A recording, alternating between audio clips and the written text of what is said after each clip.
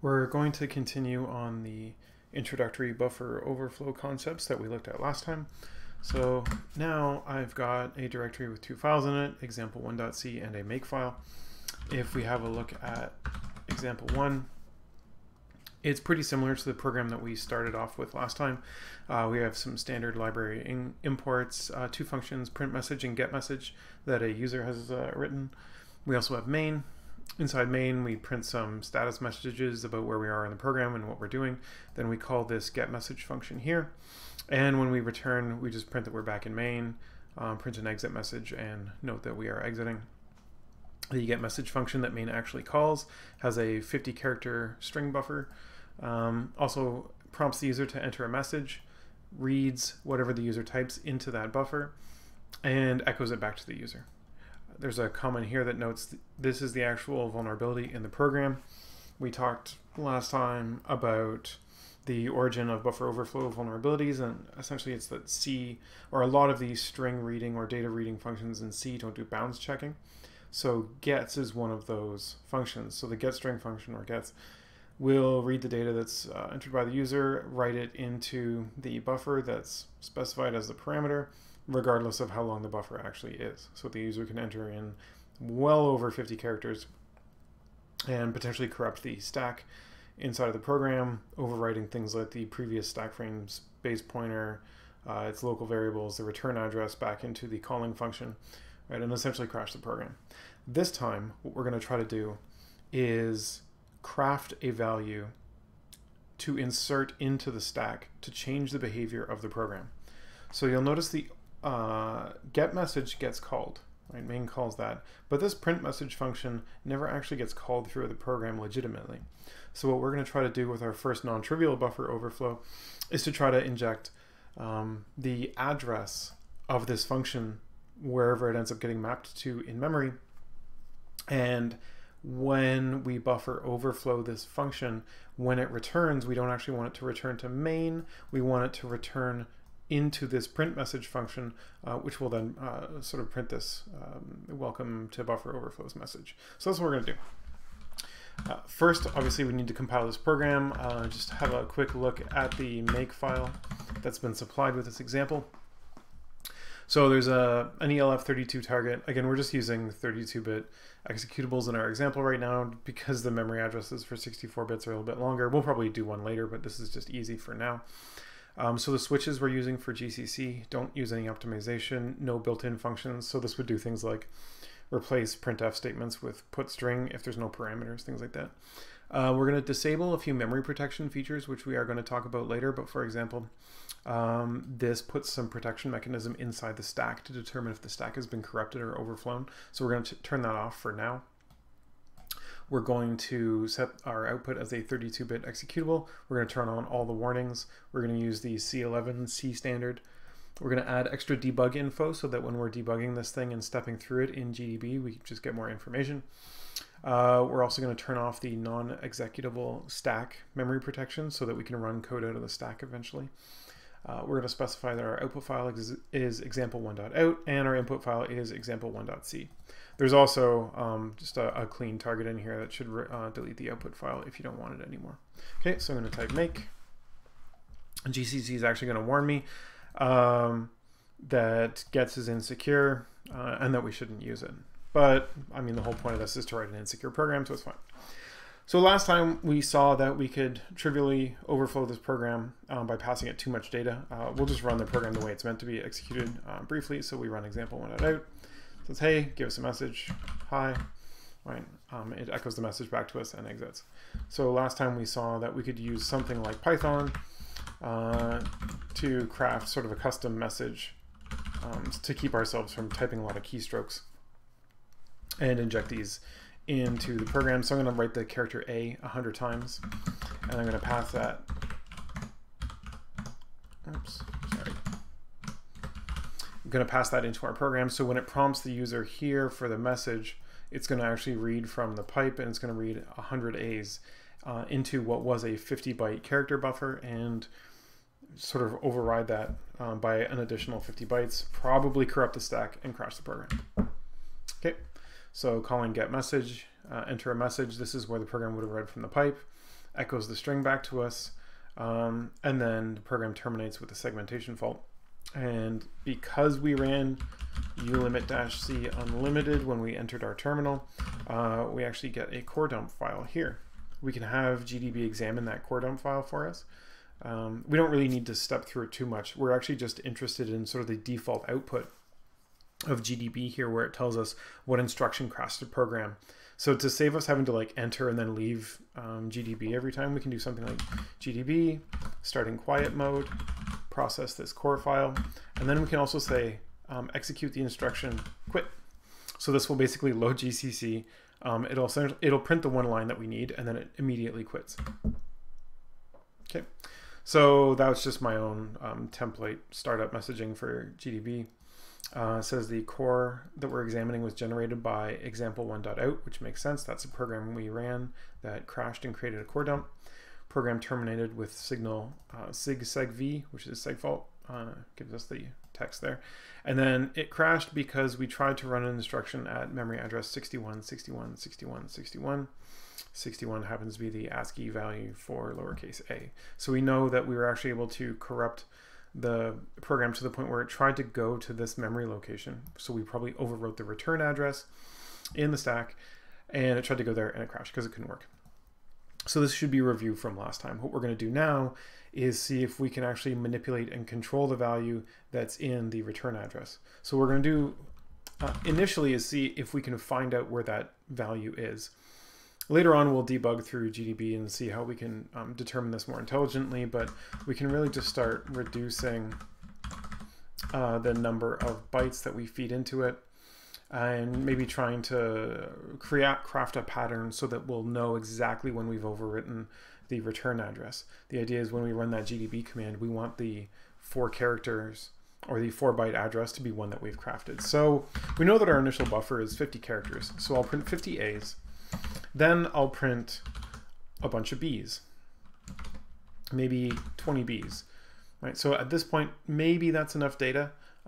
So we should, when we run this, program crashes, and we'll see what we get as the overflown address. So here, 62. So we know that we're overriding it with B's. Okay.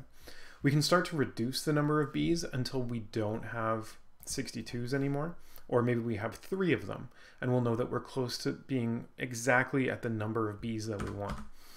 Okay, so let's drop this to 12 and see what happens. Program still crashed. See here, now we had a slightly different value reported. So it actually, the program crashed when it tried to go to FFFFD120. None of those characters are 62, so we probably have too few bytes that we're trying to override with. So if we run this again, let's up this to maybe 16 bytes. We'll run it. Look at the core dump. Okay, we got all 62s. So we know that the memory address at this point is somewhere in between, 12 bytes and 16 bytes away from the original buffer that we overflowed. So what if we did like 14? Okay, the program still crashes.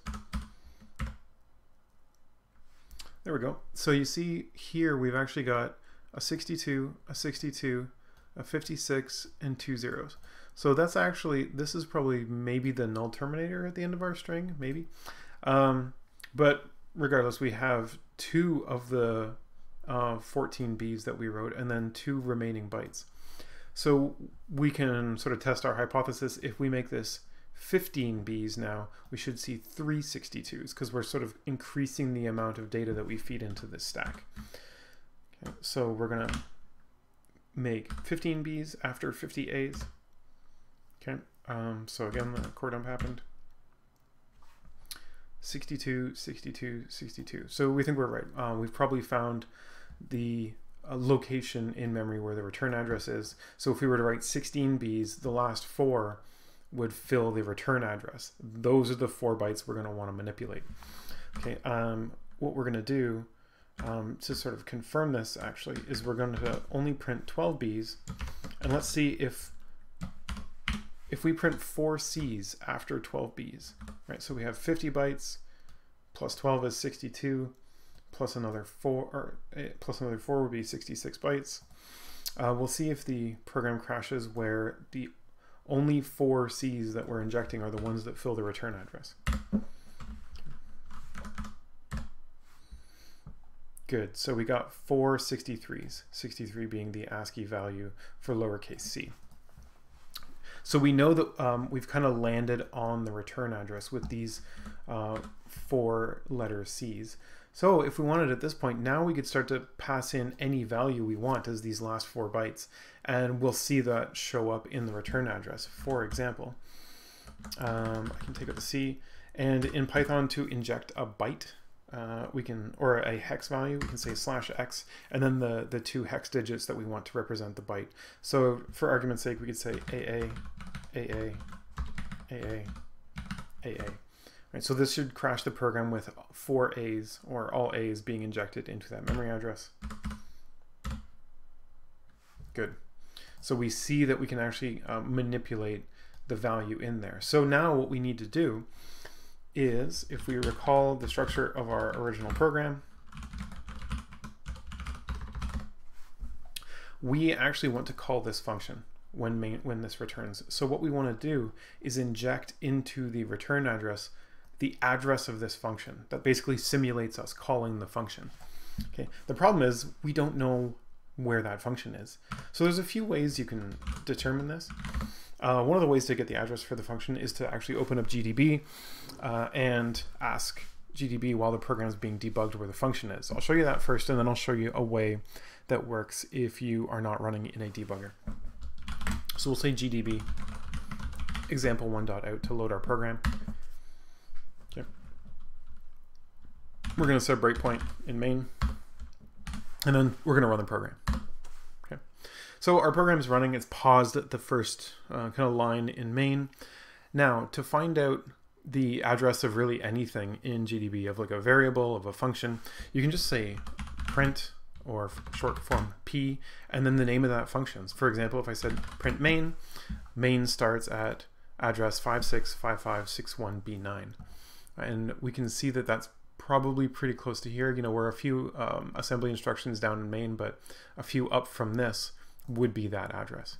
So if I want to know the address of print message, which is the function that never gets called, I can say print me the address of print message. So apparently this function lives at 56556279. So what we're going to try to do is take those 4 bytes, that memory address of that function, and inject that, write it over top of the return address in our stack, so that when we corrupt the getMessage function,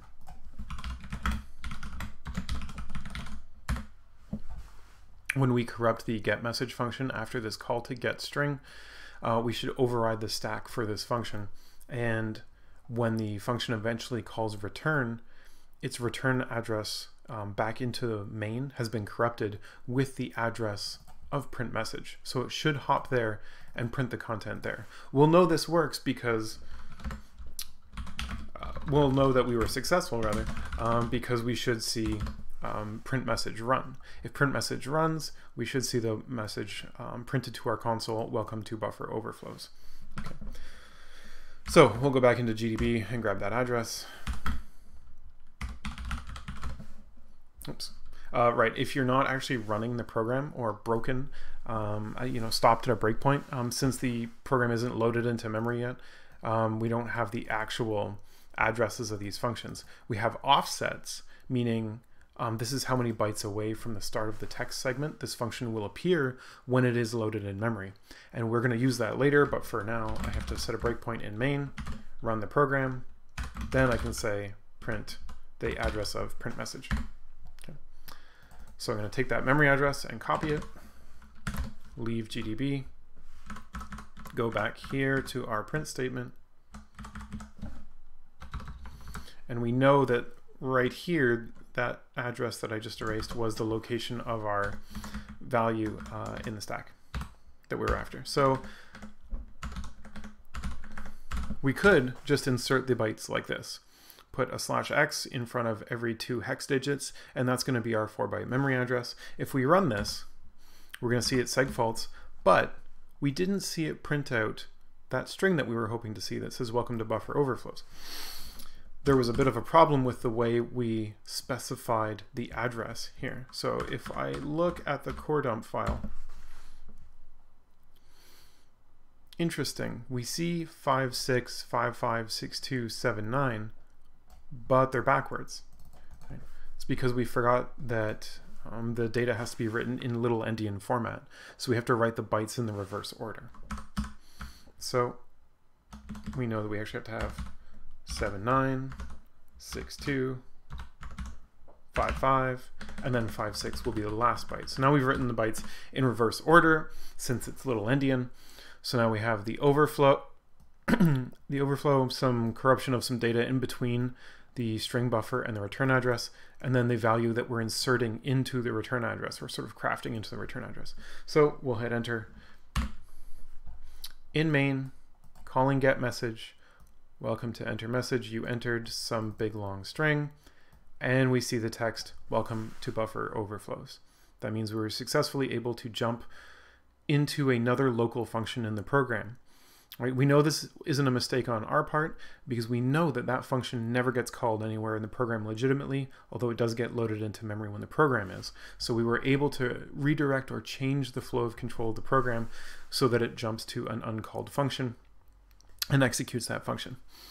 You can imagine how this technique could be used in a number of different ways for creating things like modifications to programs, like that'll maybe bypass key checks or validation checks, maybe to call code that's been sort of deprecated but not removed from a library yet, or just to bypass sections of code that someone doesn't want to execute. Right? So that's one simple form of buffer overflow.